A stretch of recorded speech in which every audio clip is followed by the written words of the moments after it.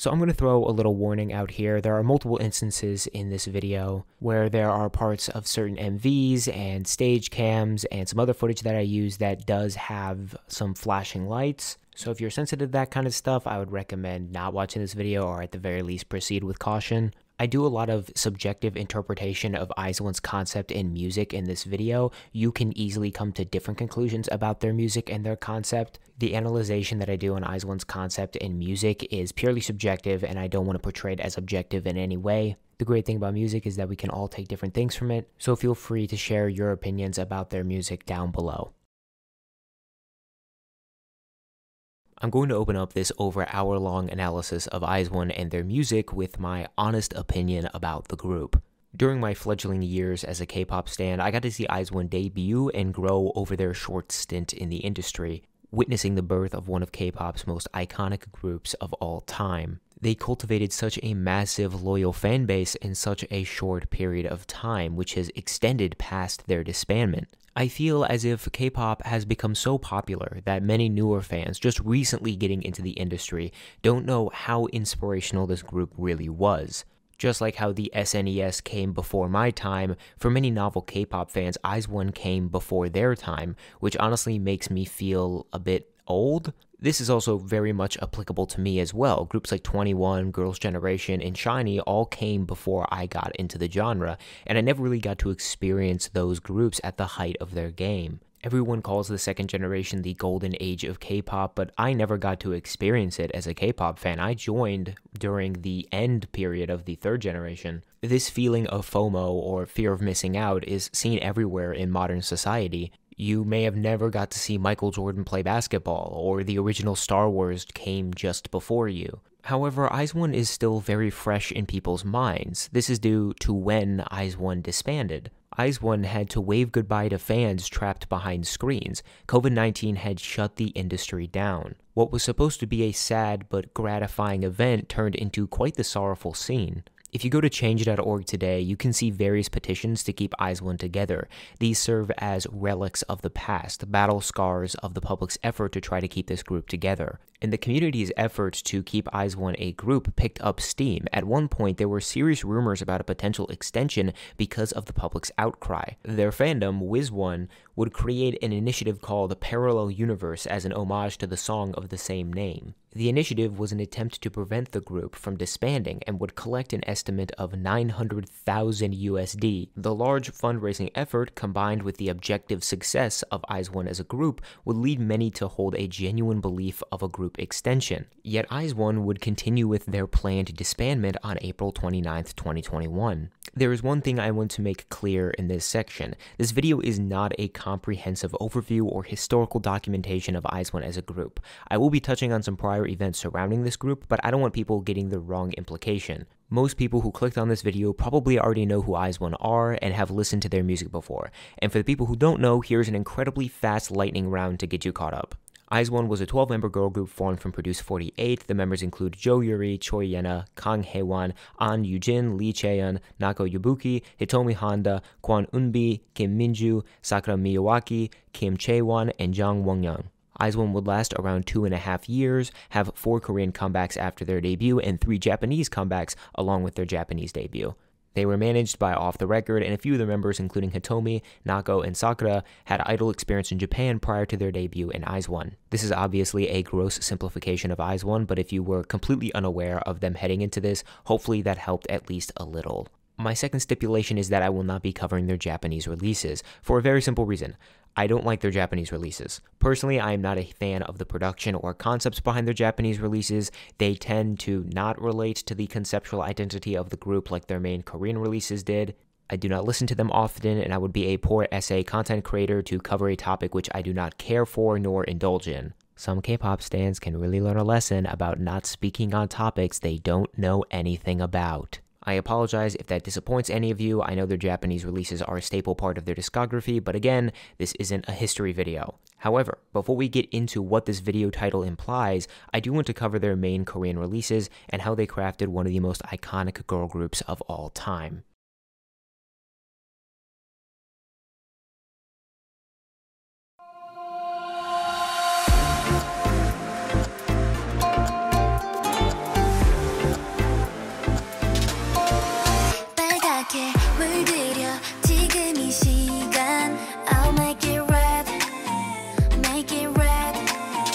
Vie En Rose thrives off of simplicity. Really, that seemed to be the goal for IZ*ONE's debut.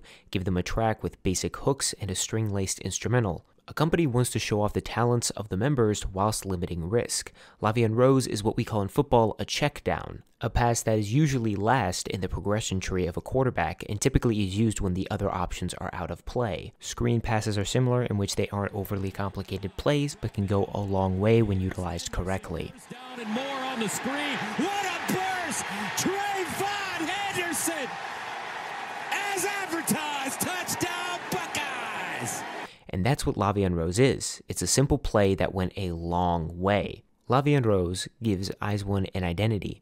In a really smart way. See, IZ*ONE's identity, visually at least, is all about color and flowers. Vie En Rose is full of pastel pinks, mild reds, and deep scarlets. Quick flashes of light blues are sprinkled in to keep the visuals fresh, but the idea is very much present. This song, as the title suggests, is all about the rose. Not in a necessarily overt way, mind you, the song is still very much its own thing. I counted maybe 4 or 5 shots with actual roses in them. However, this song starts the trend in IZ*ONE songs of matching the concept to the color palette in an incredibly methodical way. We see this down the line with all of their Korean releases. The rose is a prominent flower in pop culture, and I found it interesting that they depicted it in an almost delicate way. Typically when I think of roses, I think of Hanami from Jujutsu Kaisen, Zyra from League of Legends, or Cynthia's Roserade, strong plants with stinging thorns. Yet the rose depicted in Vie En Rose is surrounded by softer shades of yellow and pink. The name Vie En Rose directly translates to life in pink, symbolizing life through rose-tinted glasses. Most of the sets are quite barren, with very basic set pieces like a fridge or table, the backdrops serving as a stage for the members entirely. This really is their time to shine. No hiding behind ugly CGI or elaborate set pieces, just you and a bundle of roses. I think it's executed well. The members are all styled well and they sell the concept, albeit if there is one critique I have, it's the on-screen presence, specifically the facial expressions. A few members in this music video look, well, new to being on camera, if that makes any sense. There are some awkward and intense staring and odd expressions at times. Again, they were rookies, so I'll cut them a little bit of slack, but it was one thing I noticed while combing over the MV 50 plus times. Next, I want to touch on the choreography. IZ*ONE's choreos are very difficult. IZ*ONE choreographies rely on 2 things, timing and formations. IZ*ONE sells the concept through the choreography, and heavily lean on hand movements to create elaborate formations that resemble things such as petals blowing in the wind or a giant flower. Just like the music video or song, the choreography itself is a way to express the art. While a majority of the choreo relies on intricate hand movements, this doesn't mean they aren't competent dancers in other regards. That is certainly not the case. There are more traditional choreo concepts thrown into their performances. But IZ*ONE choreos were always just different. Synchronization in K-pop is what makes a performance, but with IZ*ONE choreos, everyone needed to be perfect. Every little hand movement, formation change, and dance break needed to be flawless. For a group just debuting, Vie En Rose's choreo is exemplary. In the first 10 seconds alone, we see flower-esque imagery using hand and arm movements while meticulously placing the members in a circular formation to represent the outstretched petals of a blooming flower. 1 minute in, during the pre-chorus, the front 3 members lead a movement which is promptly followed by the rest. This type of choreo gives depth to the performance. IZ*ONE has quite a few members, 12 to be exact, so utilizing every member in these formations is paramount. I think the most memorable piece of choreo is during the chorus, where the members use their hands to mimic the act of tossing petals, doing it to the beat of the plucked guitar. The immediate fade into the bridge utilizes a hybrid V formation in tandem with arm movements to add a very fluid motion to the choreo. Vie En Rose's choreo feels very intricate and deliberate. There isn't wasted space, yet it isn't exhausting to watch, quite the opposite. With some groups, I get tired just watching them jump around the stage doing flips and fast movements, but with this song, the choreo really matches the relaxed vibe without feeling lazy or tacky. You may be saying, well, Taeju, certainly other groups have attempted similar things. IZ*ONE can't be the only one performing at this level. You would be somewhat right. IZ*ONE certainly isn't the only group that could pull off these formation concepts. Luna immediately comes to mind before their unfortunate end. However, they had the perfect idols to do it. Again, they had a 12-member group, affording them the space to attempt such intricate concepts, and those members were also rookies, most likely driven and ambitious enough to tackle these difficult choreos. These girls only had a finite amount of time together, and I imagine they wanted to prove all they could to their peers. That motivation paid off. This debut was a huge success. It's personally one of, if not my favorite debut of all time. It does everything you would want a debut to strive for. It gives each member ample spotlight. The line distribution certainly wasn't perfect, nor was it really ever, but each member got their screen time in this MV. The members were able to display their talents well. We will eventually touch on this subject, but each member did deserve to be in this group. Each member brought something to the table, whether it be through dance, visuals, or vocals. IZ*ONE on paper looks like a near-perfect girl group, with the debut to back it up. Vie En Rose is a fantastic debut because it knows exactly what it wants to be. It's not trying to perfect a concept by any means, but to introduce an overarching theme to IZ*ONE's future releases. Vie En Rose thrives off the dichotomy that it creates between itself and the rest of the music space at the time. It's a very simple song for today's K-pop standards. In today's climate, K-pop is going through a let's fuck around and find out stage, where each group is trying to experiment with new sounds, and while I'm all for that, it can also lead to jarring music. Vie En Rose is the opposite, driven by soft drum lines and that plucked string instrument. It ends up being very light on its feet. It feels as calm as a nice spring afternoon. It's not trying to do too much, and as a result, stands out amongst other debuts. The music video follows suit with basic transitions and sets. The choreo is the difference. It combines intricacy and delicacy, finding the perfect balance. Thus, Vie En Rose becomes that painting you want to look at just a bit closer to catch all those fine details. I've gushed over this song quite a lot, but it truly is that good. One of the greatest girl group debuts in the last decade, and arguably the best produced group debut of all time.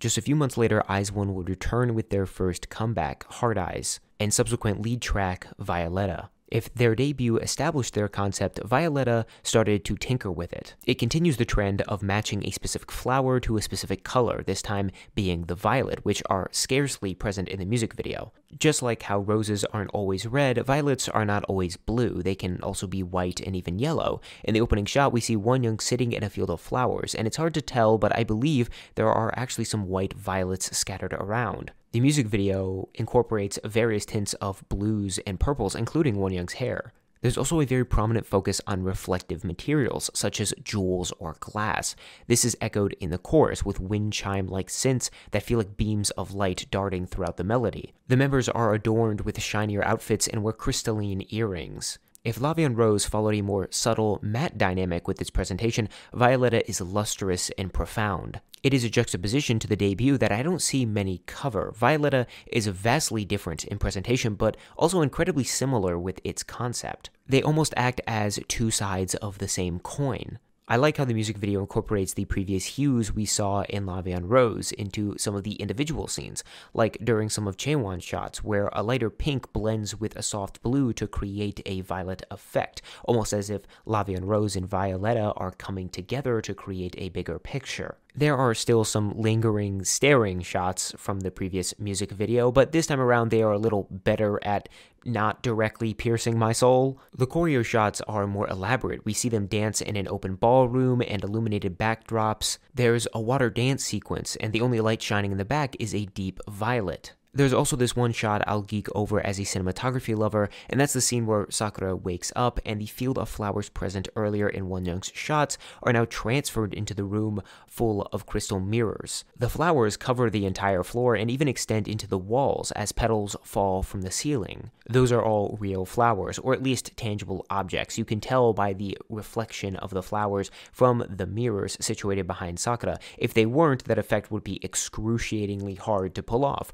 Or they did actually pull it off, and the CGI flowers look incredibly realistic. Nonetheless, the shot is absolutely gorgeous, and I love how the team used the mirrors to expand the flower field in the shot, giving what in reality is a small area a much larger feel. Now let's talk about formations, because yes, IZ*ONE got even better at formations in their first comeback. The hand movements returned from their debut, utilizing wavy motions in order to sell the lighter feel of the individual verse sections. My favorite formation is during the second chorus, where Sakura leads and the members fan out into a widened V, whilst slowly spreading out and raising their arms. One thing I've noticed that IZ*ONE love to do in their choreos is utilize the change in elevation with their members, and having 12 helped pull it off. Occasionally, a set number of members would kneel down while performing a move, while the other set would perform the same move but standing. This similar concept is applied in other parts of the song. The members would all perform the same movements, but one set would move towards the back and the other towards the front during the pre-chorus. Or when the front 5 members would lower to the floor while performing the signature arm movement during the first chorus. The reason we don't see a lot of that in choreos from girl groups anymore is the reason girl groups just don't have enough members. IZ*ONE's size allowed for them to be creative with their choreographies and paint that picture that I described when talking about Vie En Rose. Moving on from the choreography, what is the actual song like? Violeta both takes cues from Vie En Rose, but also experiments with the established concept. For example, throughout many of the various verse sections, a plucked synth chord can be heard following the rhythmic snaps.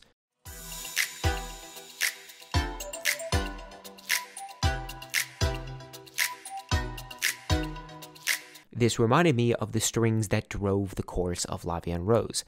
Lighter string usage typically evokes more ethereal and elegant concepts. This is reinforced by how posh everything in Violeta feels. Whilst Violeta carries similar production to Vie En Rose in this way, it also incorporates new sounds during the pre-chorus and chorus sections. We see the implementation of bouncier chords, snare buildups, horns, and even EDM elements. In a way, this makes the track feel more aggressive and bold compared to Vie En Rose. This all culminates in arguably one of the most satisfying bridge sequences in IZ*ONE's discography.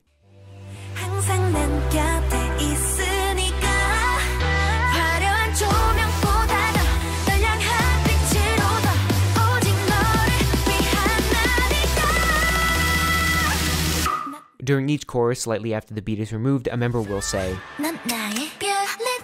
and the instrumental abruptly explodes. I really love the juxtaposition in this moment, kind of like the gemstones we see in the video. Diamonds may look shiny and pretty, harmless even, but many forget their durability and toughness. I think these themes are echoed throughout the production of the songs, but even the music video itself. During the final chorus, Jo Yuri is just continuously belting in the background. She both caps off the build-up with a high note, but then further drives the chorus with her ad-libs.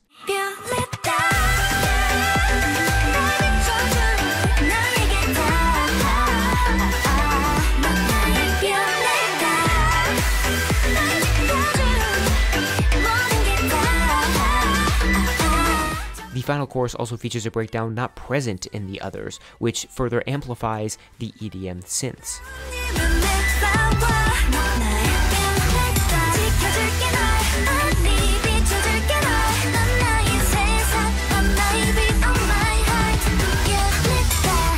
All of this together makes Violeta both relate but also stand out compared to their debut, serving as proof that Stone Music was willing to immediately add on to the concept presented in Vie En Rose. I always feel as if, out of all the Korean comebacks IZ*ONE had, that Violeta never really got the credit it deserved. It served as a bridge between their huge debut and arguably their most well-known comeback, Fiesta. Whenever I hear people talk about their favorite IZ*ONE tracks, I almost never hear Violeta brought up as one of the pillars for IZ*ONE, which is a shame because I think it contributed a large amount to their conceptual consistency, whilst also feeling unique in its own way. Now, that is mainly a personal observation. There are probably millions of people out there who love this song and have it in their top 3. While I didn't touch on their debut project as a whole, I do want to specifically bring up one B-side from this comeback being one of their most popular,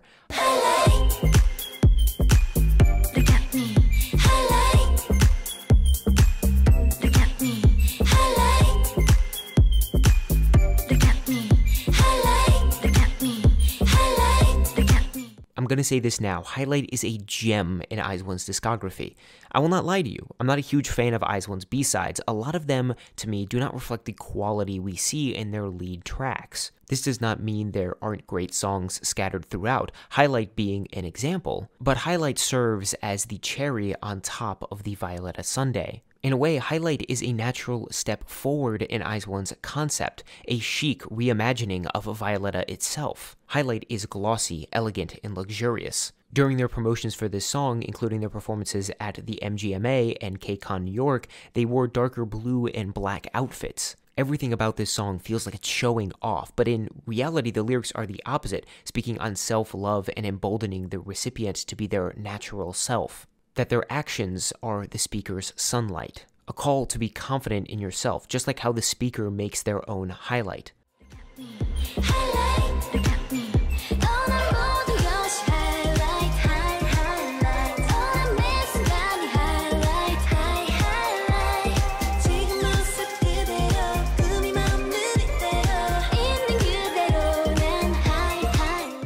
It's a powerful message expressed through the choreography itself. Instead of the intricate chorus sequences like in past IZ*ONE works, here the members simply throw their arms up and just sway to the beat.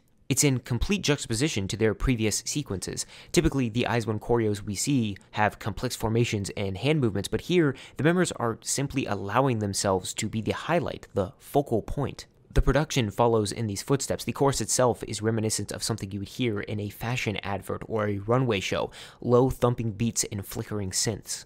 It's quite simple compared to Violeta. Highlight is somewhat of a preview of what would come, primarily in the production and presentation. Highlight is confident, no doubt about that, but it's the absence of brazen cockiness that's shocking. Remember, this is a group that had debuted mere months before this release, and they were already establishing a mystifying presence within the scene. And to release a song that is literally telling the audience, hey, look at me, don't take your eyes off what I'm doing, it's this confidence that we will see follow in their next release. There are various production elements that we will see translate to future releases, most notably the trumpets we hear during the final chorus. I wanted to specifically mention Highlight because, to me, it is one of their best B-sides and an inflection point early in their career. A point we can look back on and say, this is where the group really came together and solidified. I remember for a long time, I actually thought this was a cover song. The production was so solid and the concept so bold. No way a rookie girl group a few months old would make a song like this. It had to be some sort of recreation or cover, right? This obviously wasn't the case. What would follow Violeta and Highlight would arguably be their most well-known comeback and a personal favorite of mine. A release that would propel IZ*ONE up the ladder of girl groups and into produce group infamy.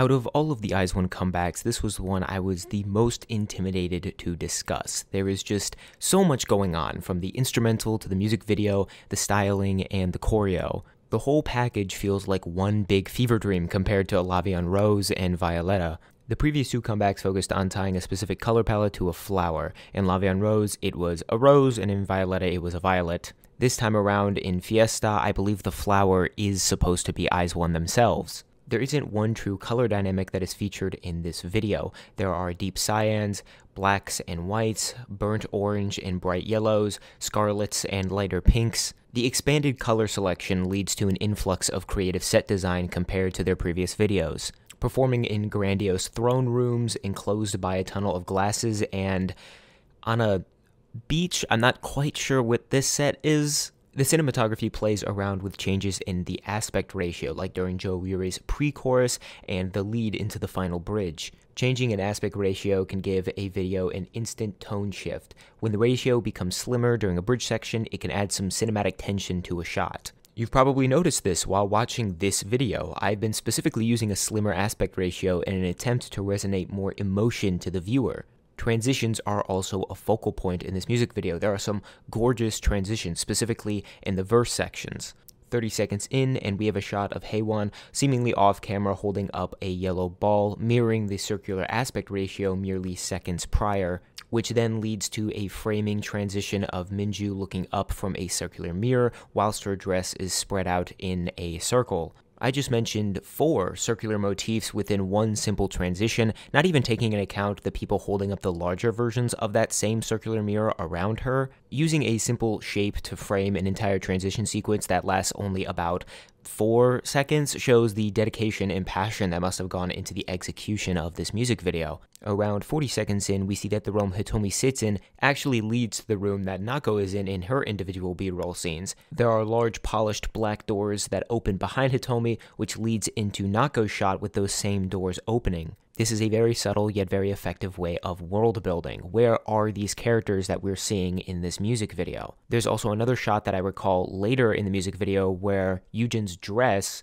ends up serving as these sort of curtains that lead into Hyewon's shot. We can even see Hyewon's shadow on Yujin's dress. In a way, it feels almost liminal because of how these shots loop into one another. After Nako's shot, we are gifted arguably the most pulchritudinous... Wait, what the fuck does pulchritudinous mean? Oh, okay, apparently while I was writing this script, I searched up synonyms for beautiful on Google and picked the hardest one to say just to piss off future me whenever I had to read it. I don't even know what to say to that. That's just petty as fuck. Anyway, this shot is magnificent purely because of the framing and formation. The confetti shoots out from the sides on the drop, the arm movements mirroring the base, the slight strobing light that bounces off the falling confetti. It gives this scene a sort of life that isn't felt elsewhere, and the patterns on the outfits meshing with the patterns on the walls behind them adds this cohesiveness between the set and the styling. There's a shot briefly after the chorus ends where the camera zooms in on Minju and she does this little wink in sync with the chime. And for whatever reason, that has been an iconic music video moment for me ever since I watched this for the first time. Whenever I listen to Fiesta and hear that little chime in the beat, I always remember her like little wink to the camera.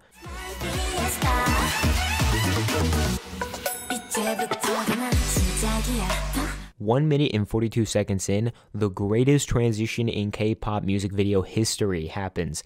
And no, that is definitely not an over-exaggeration on my part. The short sequence where on beat Wonyoung telegraphs an arm movement as a circle is drawn around her, that same circle then becomes a spotlight shown in Minju's B-roll scene, and you can see the shadow of Wonyoung within that spotlight.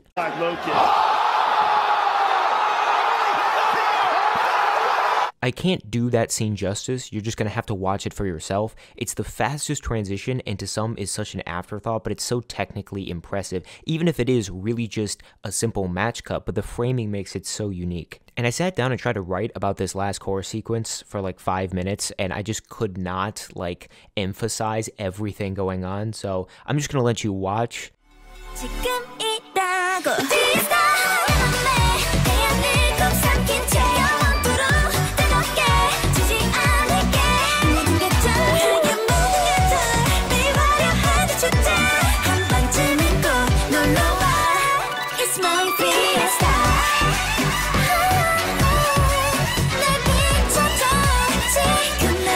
But, okay, let me interject. The way the aspect ratio tightens back as they switch into those black and white outfits as the post-chorus hits is just the cherry on top. It adds this non-stop tension to the song that carries till its final breath. But that's enough with this gorgeous music video. Let's move on to the song. The song itself sort of feels like the perfect izone song. What I mean by that is this song is everything they were building to with their first 2 comebacks. The horns that I mentioned in highlight, specifically during the chorus, make a reappearance here, altered in various ways throughout the chorus, but the same sort of dynamic. The synths remind me of the ones used in GOT7's Lullaby, these ethereal, almost dreamlike chords. In fact, the more I listened to these 2 songs, the more I thought they sounded like distant relatives. Seriously, give these 2 sections a listen and tell me I'm not going crazy here.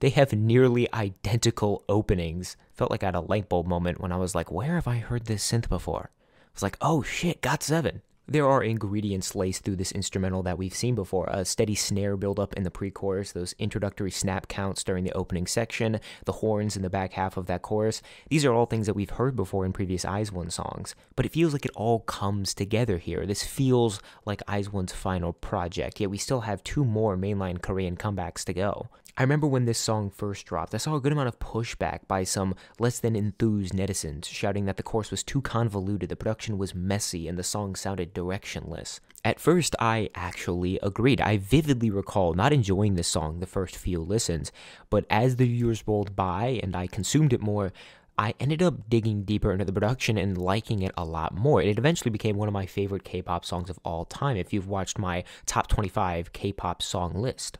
I think some of the pushback was because while IZ*ONE tried to warm everyone up to louder EDM sounds with Violeta, this song is obnoxiously loud with its horn usage at times. Like, if you randomly skip to the chorus on accident, you may get a right hook to the ear canal from this production. It's abrasive and aggressive compared to previous tracks from them. But more than loud, it's confident, oozing this sort of radiance. On Highlight, they exuded this chic confidence, robust but very quiet. Fiesta is loud about its confidence, and I feel like it translates into the choreography. The choreo for Fiesta carries over similar tendencies we have already covered in their past releases. There's the flower formation during the previously mentioned pre-chorus section, but a lot of the chorus is fast and rigid. Pulsating jabs follow the flow of the lyrics. It relies more on powerful yet elegant movements to match the musical persona. It is incredibly up-tempo compared to some of their previous tracks like Vie En Rose. This all culminates in IZ*ONE's best post-chorus section during the final stretch of the song. This is where every aspect of IZ*ONE doesn't just shine, but it evolves. After the final main chorus section, the aspect ratio tightens to a darkened room with a spotlight. The girls are wearing black and white outfits. There's a shot of Hyewon leading all the movements as the confetti falls around her. The ad-libs, the change in elevation with the other members matching Hyewon's movements. What we have discussed from Vie En Rose till now, all those fine details through the song production, styling, choreography, and cinematography, all culminate in this final section. It's my Fiesta.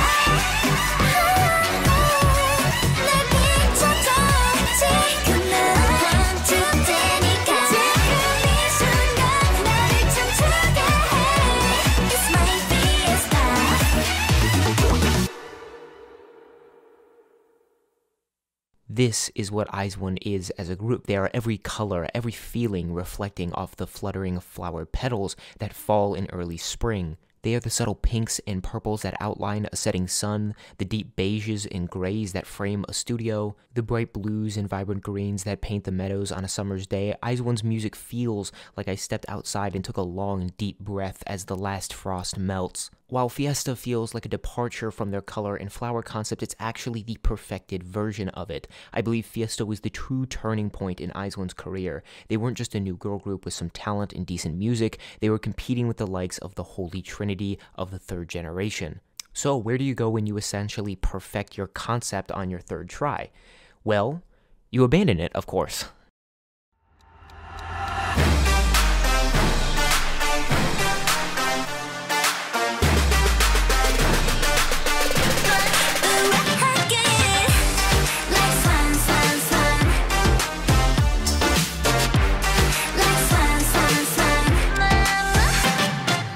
The term abandon might be a little strong here. They certainly lost one piece of the puzzle, that being the flower aspect to their concept. Secret Story of the Swan does not touch on any flower motifs, nor does it emphasize a certain flower or even color relating to a flower. Instead, it morphs its color concept to allow the palette to develop and expand. Gone are the soft beige, reds, and yellows. Secret Story of the Swan is filled with bright whites, hardened silver and golds, dreamlike pinks and purples. There's a newfound richness to the color palette, a change that is a direct result of the group's growing confidence. I've touched on IZ*ONE's confidence in previous entries with Highlight and Fiesta, however, it feels as if the dial is once again turned up another notch. Remember those horns that accompanied the chorus of Fiesta and the back half of Highlight? The ones that may or may not have blown out an unsuspecting eardrum? Those are back. Oh, they are so back. louder than ever. Secret Story of the Swan's chorus makes Fiesta's at times look quiet in comparison. This is all done very deliberately. Notice how, in tandem with the group's growing confidence, the range and color palette changes as well. Until this point, it has been a subtle yet direct shift. Vie En Rose was straightforward and somewhat docile. Violeta introduced EDM elements alongside luxurious outfits and materials.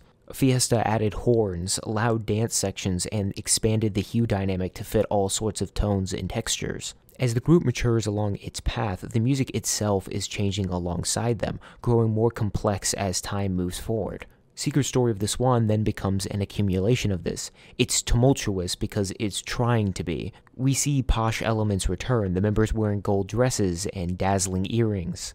Eunbi is even wearing a crown, or it may be a tiara, I can't quite tell if it completes the circle. This MV shares some similarities to previous videos. We get a water dance sequence during the dance break just like in Violeta.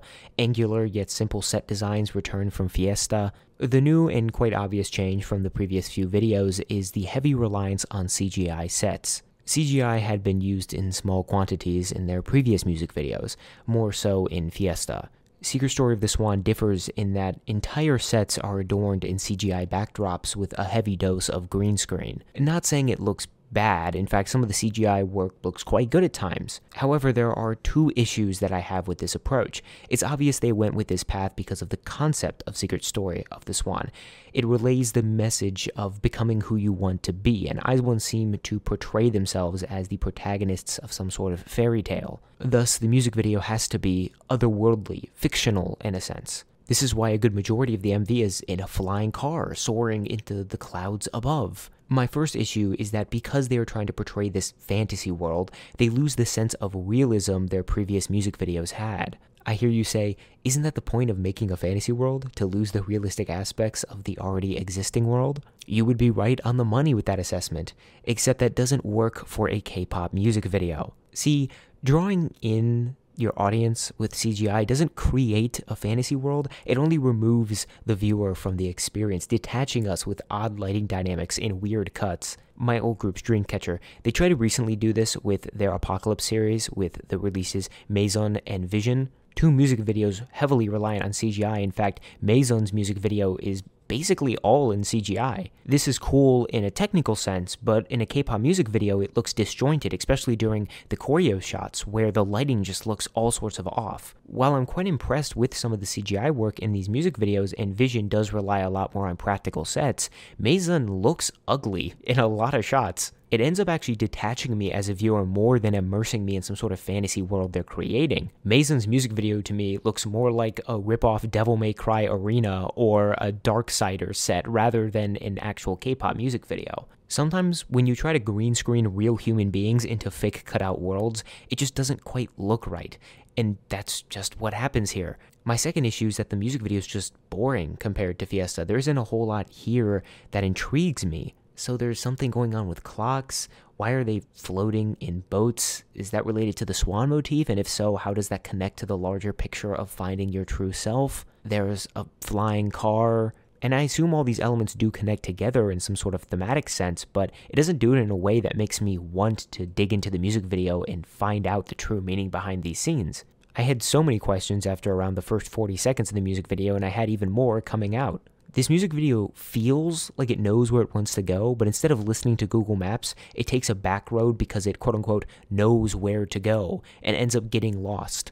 In the end, it's a fine K-pop music video, but very bland for izone, and this is the group that essentially danced in front of barren rooms for their debut. The only thing that really saves it for me is the expanded color dynamic. The sharp yellows, deep pinks, and glowing whites are a newcomer to izone's color stockpile and a welcome addition here. Very pleasing to the eye, and it does save a lot of these shots. To sum up my gripes, instead of getting lost in the world like the MV wants me to, because of the very shallow world building, I end up getting lost with the world. Moving on to the actual music itself, Secret Story of the Swan feels very odd compared to previous tracks. First, the title is way longer than any other Korean title track thus far. The composition is quite similar, subtle synth-driven verse sections, scaling snare buildups, and a loud horn chorus. After Fiesta and Secret Story of the Swan, you can start to see a pattern. Even on the drop, just like in Vie En Rose and Violeta, there's a very brief pause with the drop, where a member interjects and says a line. Here it's with elegance.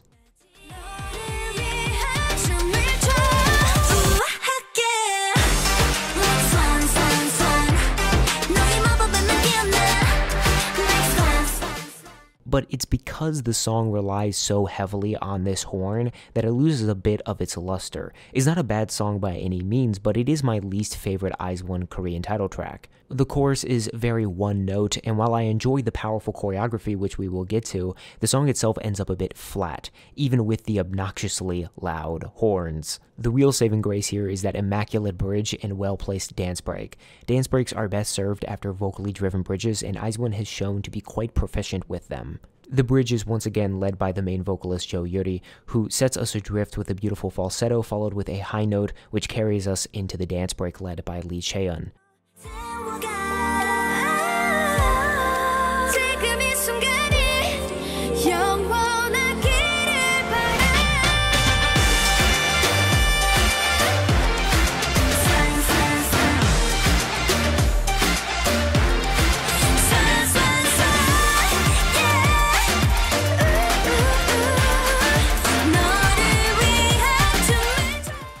IZ*ONE was smart in the way that they let their main vocalist sing and let their main dancer dance. Some K-pop groups love to try to fit square pegs into circle holes. IZ*ONE let their vocalist, like Jo Yuri, sing on a bridge because they knew that she had the vocals to back it up. They let Lee Chaeyeon lead a dance break because she was the main dancer. The bridge into the dance break, into the final chorus, is the only moment in the song that really hooks me, sells me on its intensity. I just wish the whole song clicked for me like that, but the rest feels like as if it's chasing the end. The choreo is powerful and sharp, while mimicking the lyrics and being elegant with arm movements at the beginning and during the chorus symbolizing the wing of a swan. I hope me reviewing some of these comebacks has shown you that IZ*ONE is really fucking good at dancing.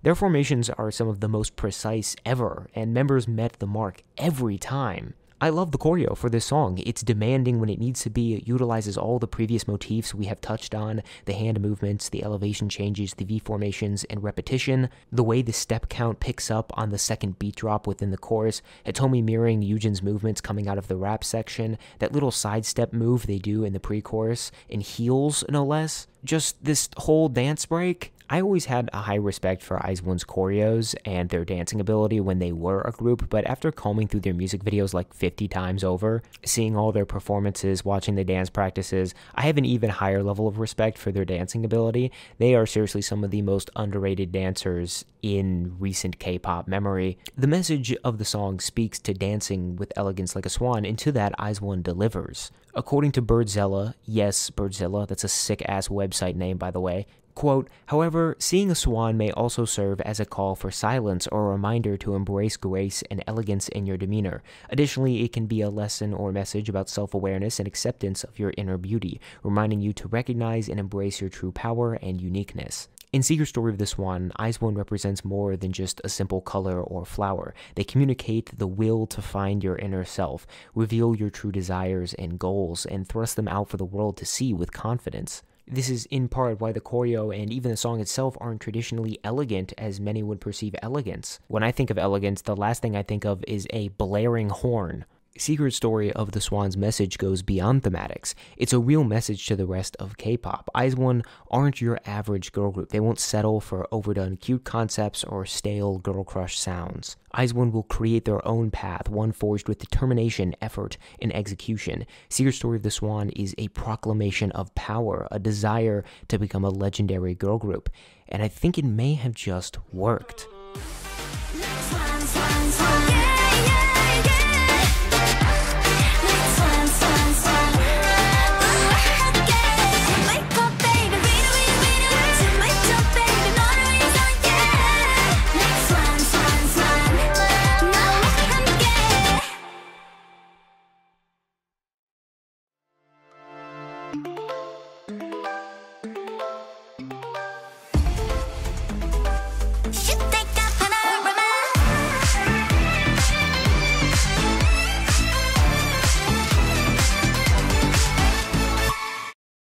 Panorama would ultimately serve as IZ*ONE's final comeback, releasing alongside One Reeler Act 4 on December 7th, 2020. The further we stray away from this release, the more it feels less like a conclusion to IZ*ONE's legacy and more like a comeback that would fit right in the middle of their discography. When this released at the time, I had fallen out with IZ*ONE's music, not because I didn't like it, it was more because I was discovering other groups and had kind of forgotten about IZ*ONE.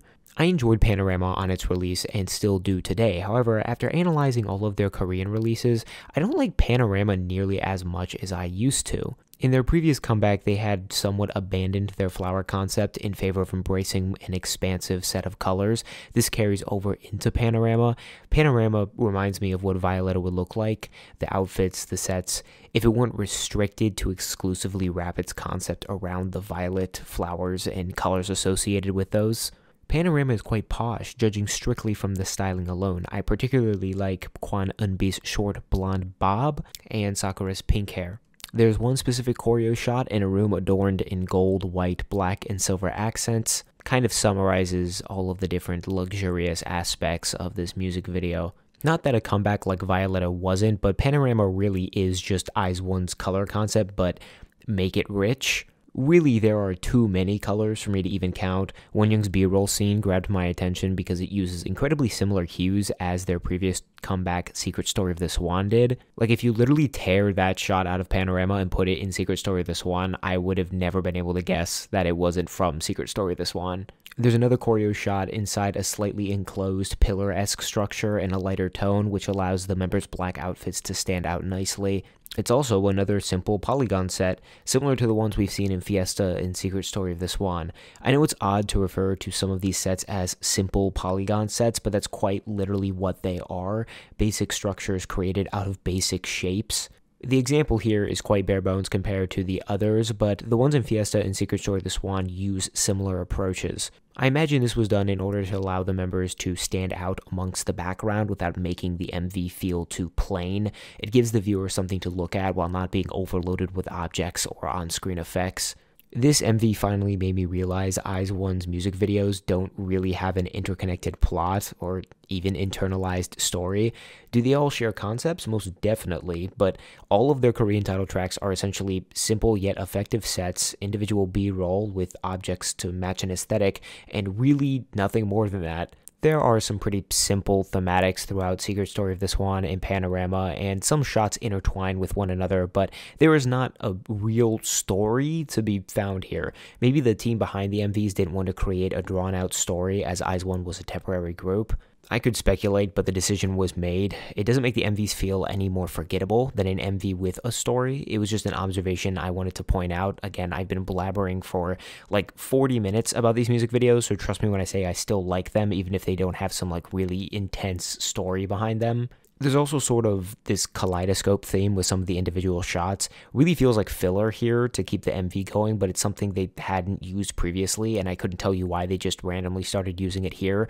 You figure they'd also use this in like Violeta as well. I guess some kaleidoscopes can be viewed similar to a lens, so maybe that's why they used it here, and the entire theme of this music video is cameras and lenses. Now that I say that out loud, that's probably the reason why it's in the music video. You know, I have this script, but I just think of stuff like halfway through. I'll be like, oh shit, that's why that's there. You know, sometimes when you write a script, you don't find it all out. I'm just going where the wind takes me here. My favorite shot in the whole music video is this one very brief section of Sakura's B-roll, where she has pink and yellow curtains, the pink matching both her hair color and the dress she's wearing, and typically that would be too much pink. Sometimes if you use too much of one color, it makes a shot really overbearing. I complained a little bit about this when talking about aespa's Savage music video and their comeback ranking. There's one shot where, ironically enough, there's just a shit ton of pink and it's not balanced out well at all. But here, Sakura is intentionally framed to be standing in front of the yellow, which ends up balancing out the whole shot, and it actually looks really pretty. Also, I feel like there's going to be some keyboard warriors after me saying that. That's not a dig on aespa. I love aespa. It's just an example of previously observed phenomenon in K-pop music videos in the past. Please do not go at me in the comments about that. The clear motif throughout the entire video is the camera, utilizing various composition styles and different Polaroids. At one point, Hitomi even hides behind strips of film. Panorama signifies IZ*ONE capturing their time as a group, internalizing their legacy as a group. The instrumentation establishes IZ*ONE's pattern. We see the return of shallow horns, delayed drops, and bouncy synthetic melodies. Added is this sleek violin, which can notably be heard leading into Yena's section. The horns here are much quieter compared to Fiesta and Secret Story of the Swan, and they're also much less brassy than the horns used in the previous two. They end up taking more of a backseat to the dance-heavy bass, which I really like because 3 straight IZ*ONE songs with overpowering horns would have been a little too much for me. Fiesta's horn is much lighter to the point where I'm pretty sure you can consider it more of a trumpet than a traditional horn. A lot of different websites say they're squeakier horns. They could be, but they sound more like trumpets to me. Maybe I'm wrong about that. Anyway, back on topic. I really like how this song utilizes a proper 2-part chorus, the first part being strung forward by vocals and the second showcasing the instrumentation while adding an additional synth. They repeat the delayed drop with the signature Panorama in the middle of the chorus leading into the second section to allow the chorus to feel full and not as choppy. I also quite like how the final chorus is slightly pitched up in key to match Wonyoung's super high vocal tone. About 3 minutes and 23 seconds into the song, there's this moment where the synth inflection we've heard throughout the song builds and is cut off to match the exact moment Yena does this move in the choreo to match the members. There's nothing really extraordinary there, it's just a really satisfying moment.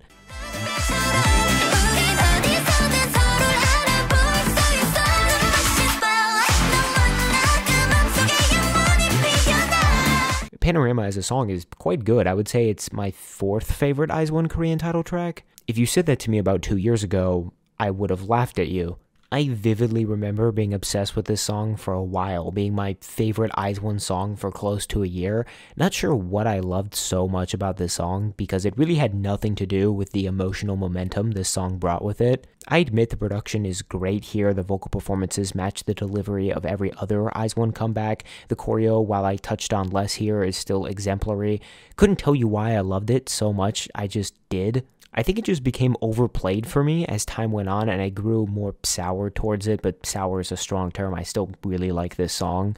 More interestingly, Panorama did exactly what it was supposed to do. Think of Panorama as a frame hanging on a wall, a family portrait per se. Panorama figuratively within the context of its lyrics, but also literally served as IZ*ONE permanently stamping their place in K-pop history. IZ*ONE would go on to become one of the most beloved girl groups ever. Fans still converse about IZ*ONE now as they did back in 2020. I'm making an over hour-long video about them. Honestly, the sad part is that IZ*ONE couldn't even properly perform this song in front of people. Panorama was released during the height of COVID-19. When they performed this song at the big year-end award shows, the MAMAs, the MMAs, there wasn't a single fan in attendance. Panorama and its release is similar to the high schoolers who graduated during the pandemic. I happen to be someone who experienced my final 2 years of high school during the pandemic. My final year of high school felt underwhelming, to say the least. It's supposed to be this really big celebration, a last hurrah before you are thrusted into the real world, but my final year felt like a dream that only lasted about 30 minutes.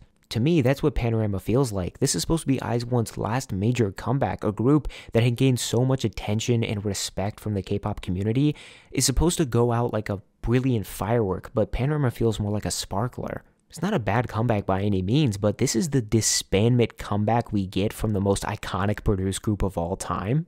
It almost feels as if Off the Record themselves planned for a longer stint with IZ*ONE and had to settle for Panorama being a shoo-in final comeback. There's no way that could have possibly happened. They had a set contract length. They knew exactly when IZ*ONE was going to disband, so why didn't they get a more lustrous comeback? I might be the only one who has that feeling, but it felt as if IZ*ONE was destined for more. Panorama feels like an odd conclusion to their series of releases. It still holds on to the color concept. Panorama specifically plays with black, white, silver, and gold themes with more robust color choices, but Panorama feels distinctly separate from the rest of their comebacks. Vie En Rose, Violeta, Fiesta all felt confined in the same conceptual universe, while Secret Story of the Swan and Panorama felt like Off the Record was attempting to experiment with the color concept without relying on their previous flower motif. Secret Story of the Swan and Panorama have clear branching thematics, ones that take the focus away from their primary concept. It's hard to keep a concept going on for 5 or more comebacks. You either run out of creative direction or you just get tired of it and follow trends.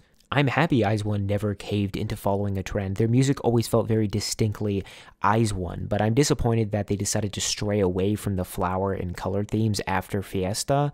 It makes sense because Fiesta is supposed to represent the members in full bloom, essentially, but I kind of wish we would have gotten something after that would have maybe covered the rest of the life cycle of flowers. I don't know, I just felt like straying away from that concept was definitely more of a negative than a positive. Post-Fiesta releases just felt like they lost a little bit of that IZ*ONE charm that made the group so identifiable. I think a huge reason as to why fans felt so dejected about IZ*ONE's disbandment was because their discography didn't feel finished yet. It still felt as if it had just scraped the surface of their sound. Ultimately, Panorama serves its purpose. It's a comeback that figuratively cements IZ*ONE in girl group history, yet Panorama feels like the end of a story that should have never been finished.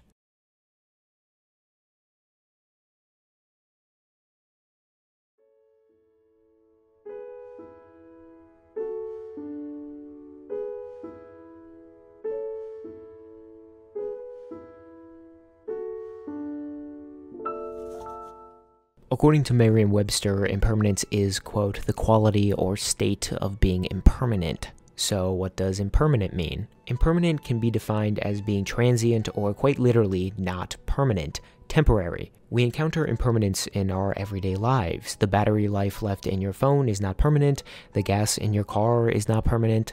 Even large trials in our lives aren't permanent. High school, college, maintaining a job, this YouTube channel, they will all eventually fade away over time. Impermanence is a key aspect of many teachings and religions. Take Buddhism, for example. Norman Fisher explains this thoroughly in his article, Impermanence is Buddha Nature, where he goes on to say, quote, as far as classical Buddhism is concerned, impermanence is the number one inescapable and essentially painful fact of life. The dread of passing on is in part a symptom of impermanence. With all this in mind, is impermanence inherently a negative thing? I would argue against that notion. I'm glad I got through primary schooling. If I were stuck in high school my whole life, I might just cry. If my phone battery never ran out, I may be glued to that screen even more than I already am. Impermanence exists to keep us from staying both figuratively and literally in the same place. Humans are constantly technologically evolving. Impermanence is a huge factor in that. We can't keep pumping greenhouse gases into the air forever, or as a species, we will literally be spelling our own doom. Thus, we have resorted to inventing new technology to combat this issue. Whether it be solar panels channeling the sun's rays, wind turbines harnessing the power of Earth's atmosphere, geothermal energy, bioenergy, hydropower. For years, we have attempted to capture the power of the ocean's waves to create usable electricity. As a species, we have all done this in just the past few decades to combat an impermanent problem.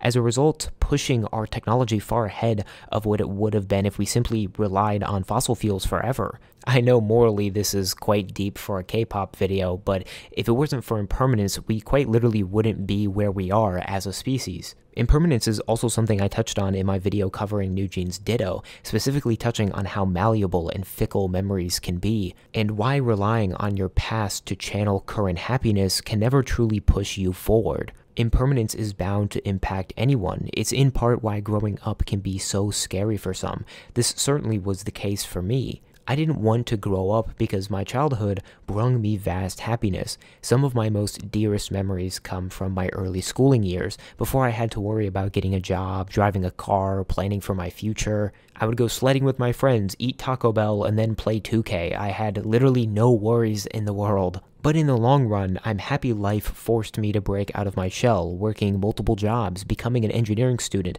These are some of the most fulfilling moments of my life. When I found out I passed Calculus 3 this semester, I literally cried tears of joy. In relation to K-pop, the whole industry runs off of impermanence. It's why groups are only signed to 7-year contracts. Groups release new music to provide content to their fans. Imagine if a group dropped a hit song and only created that song. K-pop would become incredibly repetitive and boring. Oh, wait.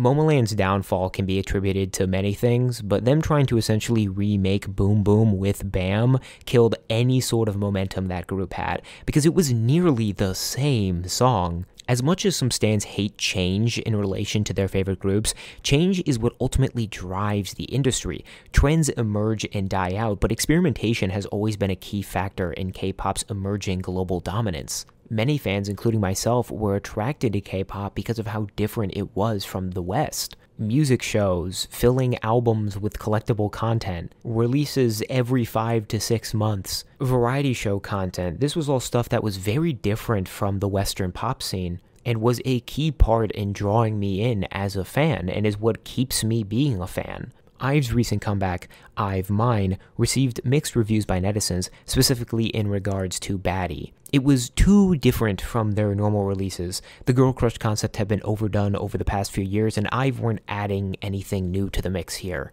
I think some of the complaints were justified, but many would go on to say things like, why can't we just get a love dive every time, or bring back 11 and Afterlike? Those are all great songs in their own right, and I understand why those netizens wanted the love dive sound back. IVE are really good at the posh, luxurious, rich aesthetic. I Am was a smash hit in part because it was such an IVE song. But if we stay in this opulent conceptual bubble with IVE, there will be no growth in their artistry. Even more netizens will complain that IVE is settling for normality. With K-pop stans, you can never please everyone, but IVE experimenting, embracing impermanence is in part why I loved their recent comeback. Allowing the artist to experiment early in their career will pay dividends later when they can expand those soundscapes.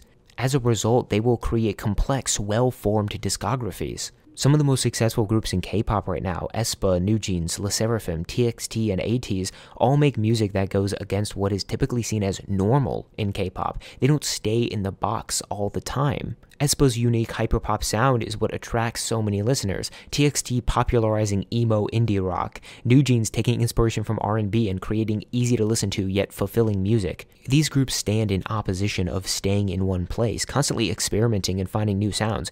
Even NewJeans, a group that have been criticized by many, including me, for staying within their bubble too much, have songs like Ditto and Cool With You, which sound distinctly different than the Attentions and OMGs. Groups like aespa, Red Velvet, Billy, LE SSERAFIM, and now IVE don't settle for less with their music. They constantly experiment and branch out. They embrace impermanence when it comes to their concept and sound, and thus they have attracted large fan bases. This was quite a long section talking about what impermanence is, but it's important to detail how it impacts not just K-pop, but our daily lives. How the industry essentially relies on it to keep K-pop moving ahead. Let's move on to why impermanence is so important to why IZ*ONE is so beloved, and how it shapes our view on temporary groups entirely. Why exactly did I make you sit through an hour of IZ*ONE's comebacks, and the explanation of what impermanence was? When I first thought of making a detailed breakdown of IZ*ONE, my first idea was not to talk about the group being temporary. Instead, I was planning on breaking down their concept and using that to display their further influence in the 4th and 5th generation. That motive was not entirely lost, but instead, as I was analyzing their comebacks, I began to speculate as to why IZ*ONE's concept primarily revolved around the flower. Out of all the concepts they could have gone for, why were flowers used so prominently in the lyricism and imagery of the promotional material and the music videos? Then I started to think about the life cycle of a flower. Was IZ*ONE's concept deliberately picked because they were metaphorically meant to represent the cycle of a flower? Their debut symbolizing the roots, Violeta expanding the stem upwards towards the sun, and Fiesta being IZ*ONE in full bloom. That's when everything started to really click for me. Vie En Rose, their debut, set in stone the figurative roots of their music. The delayed drop with the signature phrase, the elegant choreo, the elevated final chorus, repetitive synth chords. These features are present through most of, if not all, Korean IZ*ONE title tracks. The roots of IZ*ONE's sound was founded in Vie En Rose. Violeta expanded with new elements, squeakier horns and EDM soundscapes, powerful choreo elements.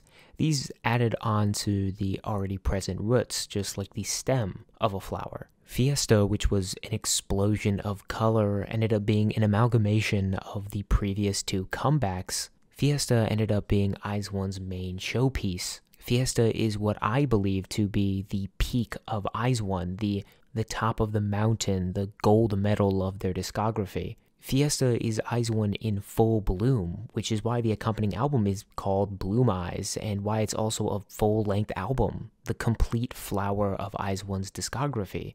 So where does that leave Secret Story of the Swan and Panorama, the two comebacks that seemingly abandon their flower concept? Songs that discuss self-discovery and cementing a legacy, where does that fit into izone's flower concept? At first, I was genuinely puzzled. Why are these songs even here? Why abandon a concept right when you got good at executing it? Then I started to ponder Secret Story of the Swan's relevance in a purely figurative way. Secret Story of the Swan talks about imagining a moment lasting forever, creating a fantasy where one lives their dream for eternity. So what if we rework our view of flowers and think about them as moments in our lives, happier times per se? Secret Story of the Swan is talking about those little flowers in life, moments that you wish could remain permanent. Maybe it's something as simple as your birthday, a date, or just a general experience. Secret Story of the Swan is about the flowers we wish would remain in bloom forever, but as time passes, those flowers must wither away. Time must flow and we must grow. This comes to a conclusion with Panorama. Memories can be captured through cameras, but one will never be able to truly live and experience anything through a lens.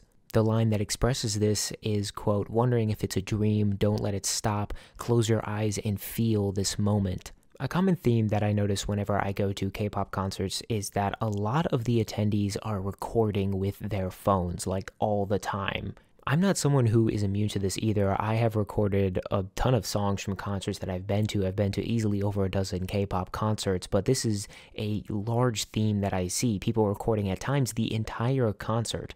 They want to take a fan cam of their favorite idol to post on a YouTube channel. They want to capture this moment to rewatch it later when they get home. People have their reasons, and I don't want to sound like I'm shaming anyone for those reasons. I do it too, so I would be a hypocrite by, calling out these people and saying that they are not living life, right? But one concert I went to that I genuinely did not use my phone to record all that much was the P1 Harmony concert I went to all the way back in February. And coincidentally, the concert I have the most memories of, that I can think back to in a moment and remember exactly what happened, is the P1 Harmony concert, the concert that I didn't use my phone.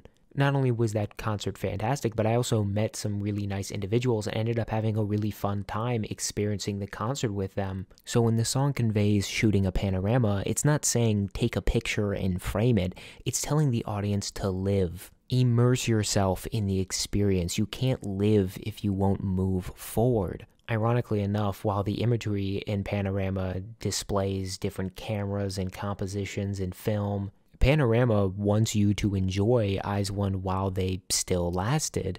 Did Panorama succeed in its theme of framing izone as one of the greatest girl groups of all time?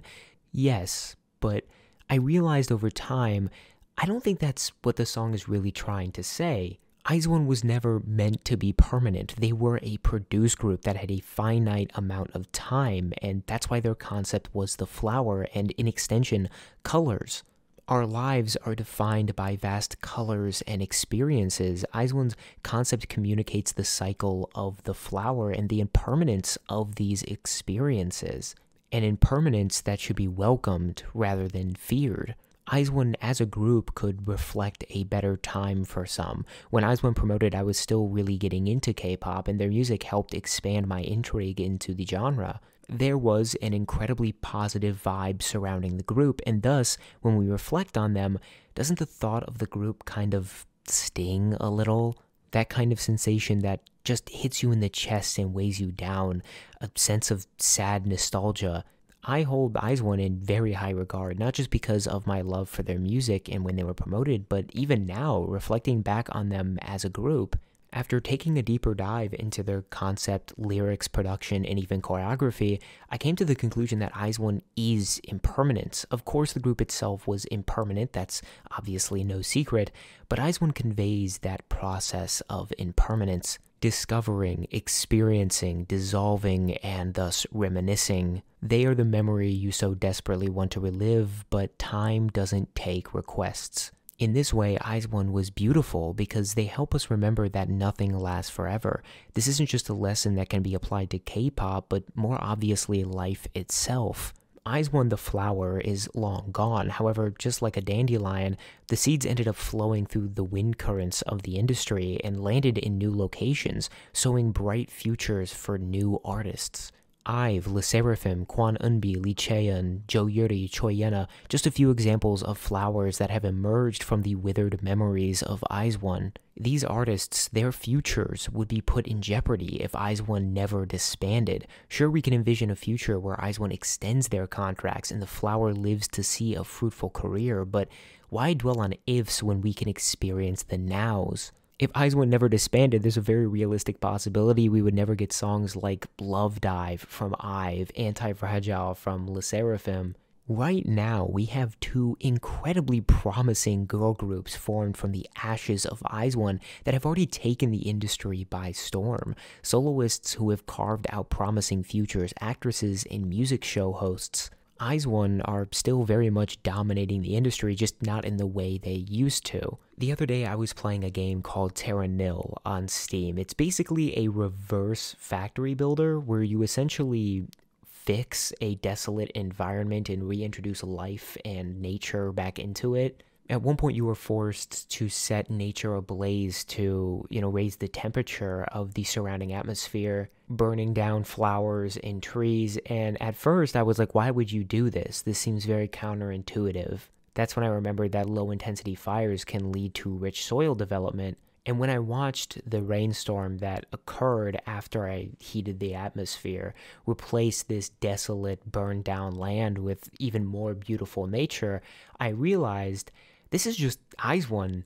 I wouldn't say IZ*ONE necessarily burned down, but when they disbanded, a lot of netizens were rightfully in panic after witnessing the curse that fell the ex-IOI members. But the ashes of IZ*ONE ended up serving as fertile ground for these young artists. IZ*ONE also serves as a stark warning to other K-pop companies.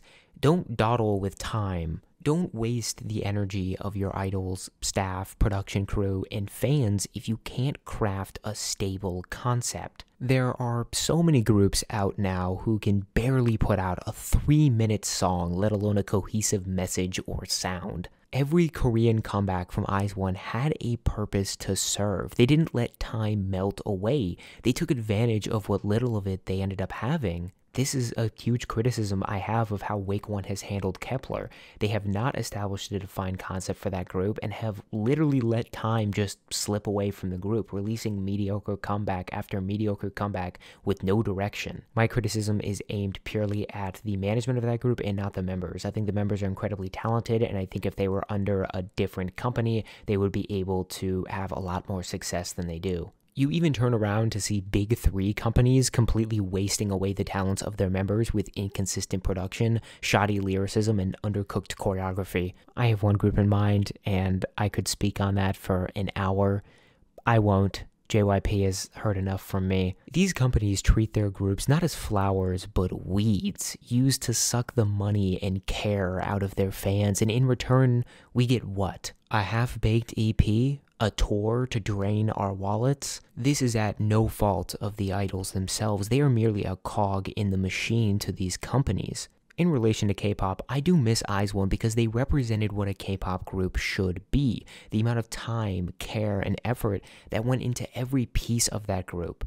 I said this earlier, and let me repeat myself here. IZ*ONE seems like the perfect girl group, and in some ways they were, which is why seeing them fade into the sunset was so hard for fans. But this impermanence matters. Their impact will be felt for not years, but potentially generations to come. When I reflect now on IZ*ONE, I'm not filled with sadness, but with hope. Not for some reformation as fans anticipate. Instead, I look forward to seeing what groups like IVE and Le Seraphim will bring to the table.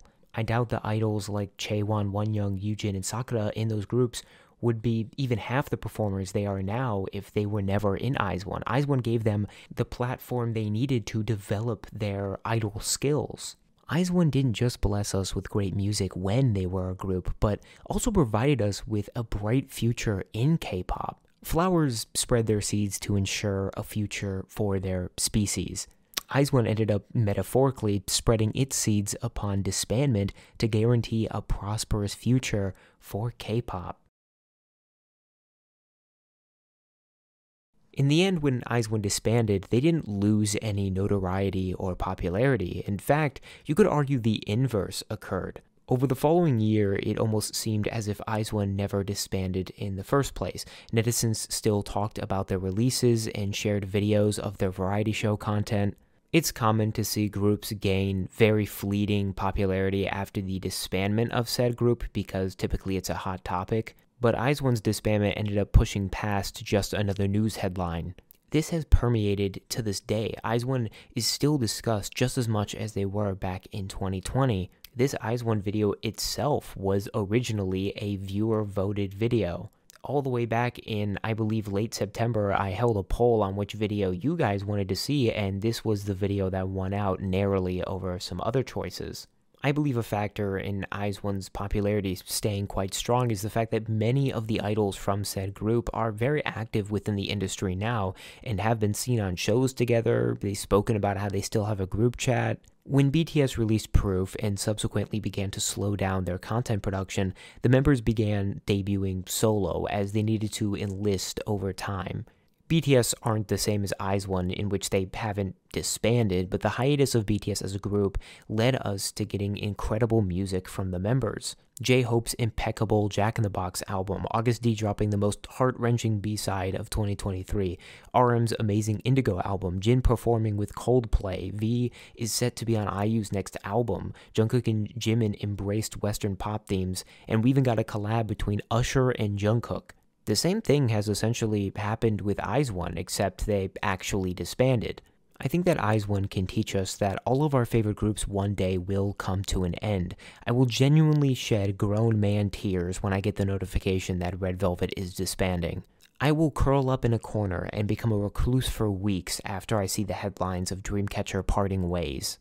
Ignoring my over-exaggeration, well, I will be crying when Red Velvet disbands, and I will also probably cry when Dreamcatcher disbands, so besides the point.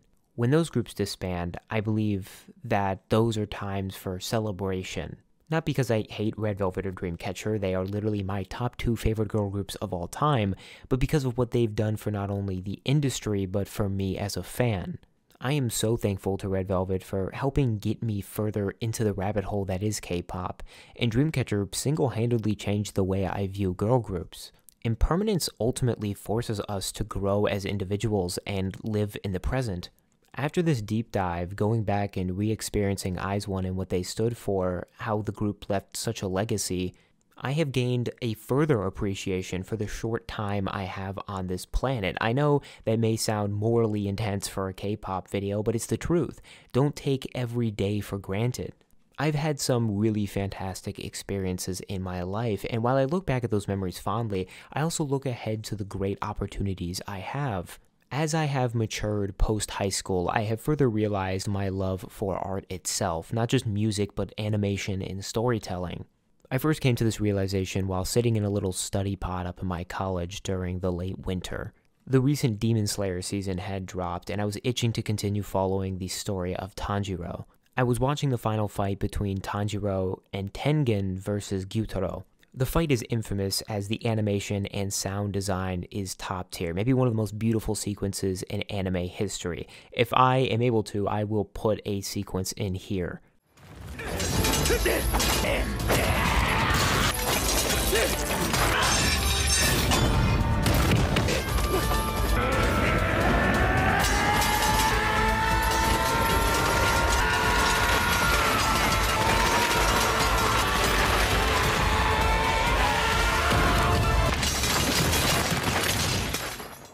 At one point, I remember just crying, not out of sadness. No, there was no sadness to be found in this scene. If anything, it was one of triumph and glory. Instead, I found tears gently sifting down my cheeks as a result of the art I was witnessing, the colors, the animation, the tension, the score. It was all so beautiful to me.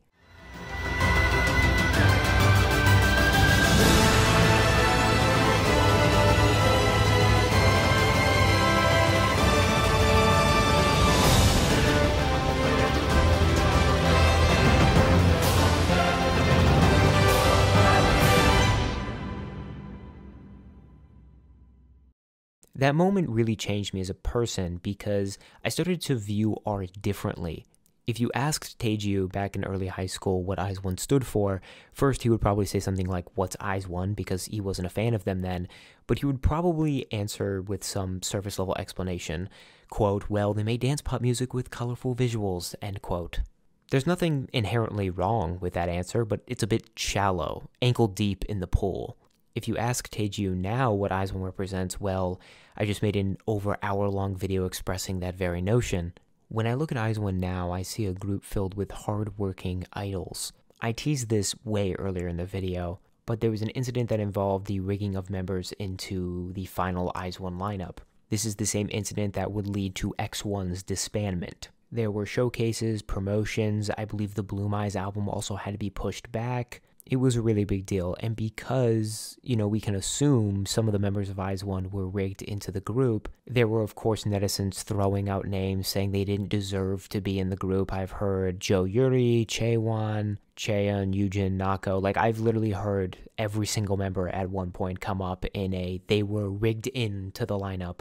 I say all this because it's pretty evident that those people say those things in order to downplay the effort that this group actually put into being a K-pop group. Those members worked incredibly hard to get where they were by their disbandment. There are not a lot of K-pop groups that could pull off the choreos that they were doing. And even if there were members that were rigged in, people ended up loving the final lineup. Wanted to get that out of the way because I just feel like there's always people nagging online about how X member was rigged in. Who cares, bro? It's been years. IZ*ONE has this really intricate concept that helped me appreciate K-pop as a whole and the amount of effort that goes into establishing a sound, having consistent thematic comebacks. IZ*ONE displays how beautiful the process of impermanence is and how it plays a key role in our growth as not only just fans of music, but people. I hope this video to some degree made you see something you may not have before in IZ*ONE, or maybe I'm just now introducing you to IZ*ONE. Either way, if you learned anything at all during this video, it has ultimately served its purpose. I won't be a K-tuber forever. I too, just like IZ*ONE, will eventually fade away. However, I have taken inspiration from them in a way to further spread positivity on this platform. This is ultimately why I decided to uplift smaller content creators, pull the attention away from my channel. I want to make KTube a more positive space, even with my little essay videos. So when I do leave, I won't have any regrets, and I can watch other content creators do what they love, share their opinions without the algorithm burying them. IZ*ONE has led me to appreciate this channel even more than I did before. I appreciate every person who has subscribed to this channel, viewed my content, liked my content, and said hi to me in person. Ironically, this video speaking on the fickleness of time is quite long itself, isn't it? Well, I wouldn't want to waste any more of your precious time. Go out and discover something, make a video, read a book, live your life. Don't take those moments for granted, as small as they may be. Just know that I'm in the corner rooting for you every step of the way. I'm speaking to you not as Taeju, the online persona, but as Robbie. I've decided I'm going to experience my life outside of YouTube for a bit. I'm going to leave this platform in a limbo state for a while. If this is the last time you view one of my videos, well, I appreciate you, and I hope you enjoyed this one. If you didn't, well, thanks for at least giving it a chance. This video is well over an hour, and there's still so much I want to talk about in regards of this group, but I think it's time to leave IZ*ONE in the past for a little while. Every day, the impermanence of life can be such a terrifying thing, yet beautiful at the same time. And I think IZ*ONE has ended up becoming the perfect example of how beautiful impermanence really is.